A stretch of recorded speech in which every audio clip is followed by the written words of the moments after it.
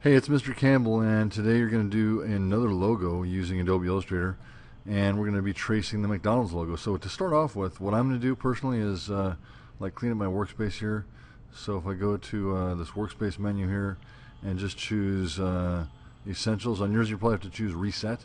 You guys have a newer version than I do, and I'm going to go File, New, and always remember if you mess this part up with a new document size, you'll be hurting. So, for example, if I forget to change my points to inches, let's just be clear what 10 points is. 10 points is, let's change back to inches, that's only 0.14 inch. So you absolutely need to have 10 inches by 10 inches for this logo.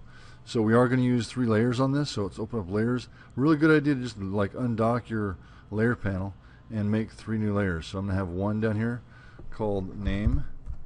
I'm going to have one called Tracing, and I'm going to have one called Art.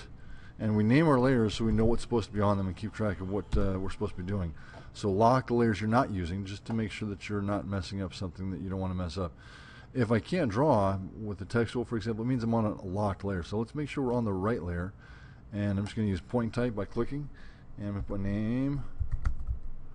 And stuff's in my way. I'm having a hard time typing here. Let's go Rob Campbell. That's me. So as long as we can read it and it makes sense and the capitals are in the right places. There we go. So there's my name, and I'm going to lock that layer because I'm done with it. And on my tracing layer, I'm going to import an image. So the image I'm going to import is File, Place. Always use Place. Don't try to copy and paste. You want to get reliable results on this. I'm trying to remember where I put it. It's in my Illustrator folder in my documents. So I double checked.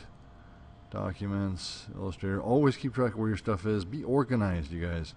The more organized you are, the more likely it is to get your job done efficiently and on time. Look at all these cool logos we're going to work on later. Nike is down the road. VW. Okay, coolness. Today, McDonald's. There's that. Next, we want to stretch this up. I'm going to use Shift to prevent any distortion of my image. So I want to make sure I'm maintaining the aspect ratio of it and crank up the size. And it's also kind of distracting to see this. If I push Enter, it's going to accept my, oops, wrong button. Enter.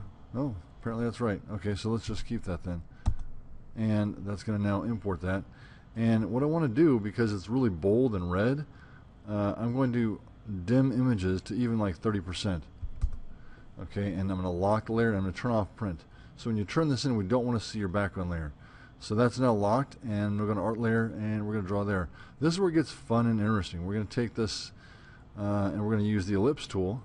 There's a lot of ways to pull this off, but I like to work with shapes because I get nice smooth drawings out of it, and I like to get fewer points as possible from the get-go. The more points you have, the more challenging it is to straighten things out. So even though I could use the pen tool and make my own points, in this case it's easier because I reduce the number of points in the image using shapes. So I reduce the opacity up here so I can see through my shape, so I can try to like get it in the right way. And it's not really perfect. We're going to get as close as we can and then adjust later. Okay, so I'm just going to get as close as I can. Let's see how I'm doing here. And you know, it varies. So there we go. That one's going to have to move over at some point. So what we're going to do is we're going to make this arch, and then we're going to copy it to the other side and flip it over. So there's no reason to do the whole thing twice if you could do it once and copy it over.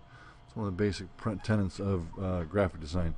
So if I Alt drag that down, I've just made a copy of it by holding down the Alt key, and I'm going to shape that up. So I'm trying to use this to cut it out. So as you probably guessed by now, I'm going to use the Pathfinder to make that happen. So it's pretty close. Again, it's not perfect. It's not perfect. We're going to adjust the points later.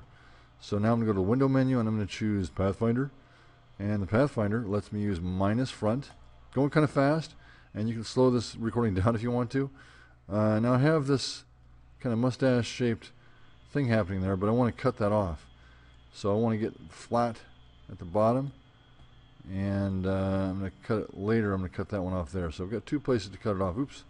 I actually wanted to Alt drag that over. Okay, so I'm going to use this one first and minus front, and then use this one second and minus front. So now I have points where I want points. And I got to adjust them a little bit. So to see this better in context, let's change the opacity. Opacity, by the way, is the opposite of transparency. So as I bump this into shape, now I can see it better. And let's take maybe these 2 points